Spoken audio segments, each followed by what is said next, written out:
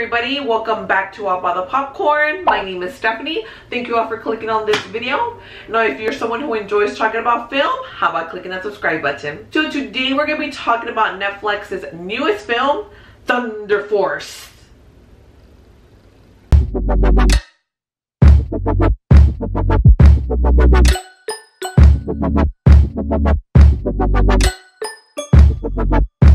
Thunder Force was released on Netflix April the 9th. It is an hour and 45 minutes long.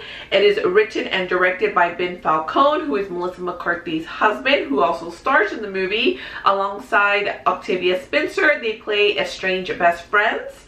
We also have Jason Bateman, who I absolutely adore. I just love his sense of humor. Now, surprisingly enough, I did not like this movie. Can you believe that? This totally seems like, you know, straight up my alley, my cup of tea, right? I mean, I love, yeah, you guys already know, I love ridiculous movies. If you're new, I love these kind of ridiculous. I mean, look at that. I got Keanu over here.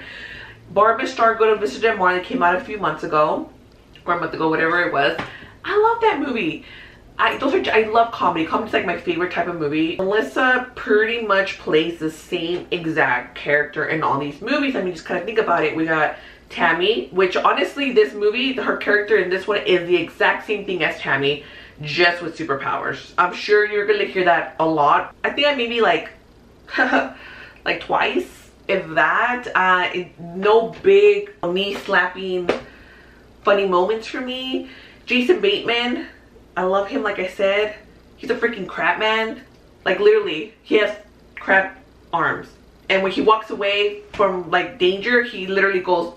He became a crab man because on his honeymoon they went skinny dipping in some whirlpool or something. I don't know, but apparently like some like radioactive crab came and bit him in the balls and became this crab man. It's not terrible at all. It's not terrible at all, okay? Because I've seen worse. Definitely have seen worse. And I actually ended up pausing it at one point to make myself a cup of coffee. Like, I hardly ever do that. Like, it's very, very rare for me to like just stop a movie midway to go get a snack. Like I said, it's only an hour 45 minutes long, but it's too long.